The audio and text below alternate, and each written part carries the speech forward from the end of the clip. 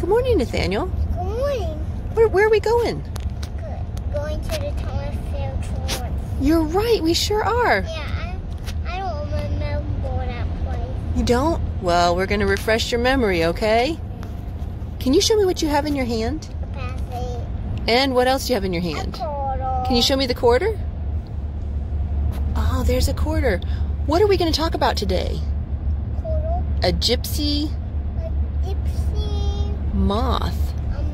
A gypsy moth is smaller than a quarter. Yeah. Oh, put your passy down. Yeah. All right. Who made the beautiful gypsy moth? I know.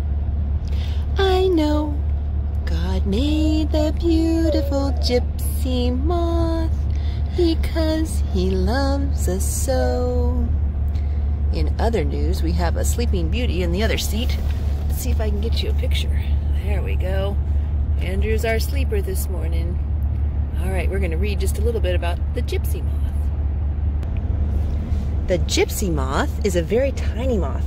It could fit on the quarter. But even though they're small, Jesus made the gypsy moth very smart. A gypsy moth can find another gypsy moth even if it is very far away.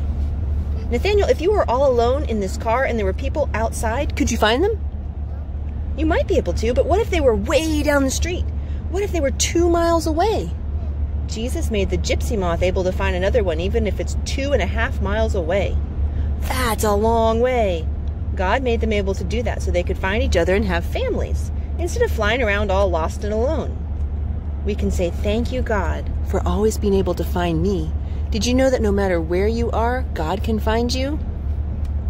God is way smarter than a gypsy moth, and we're so thankful that we serve a great big God.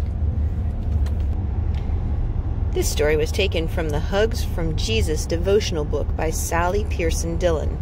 It is an awesome devotional book, one that any family with preschoolers would enjoy having.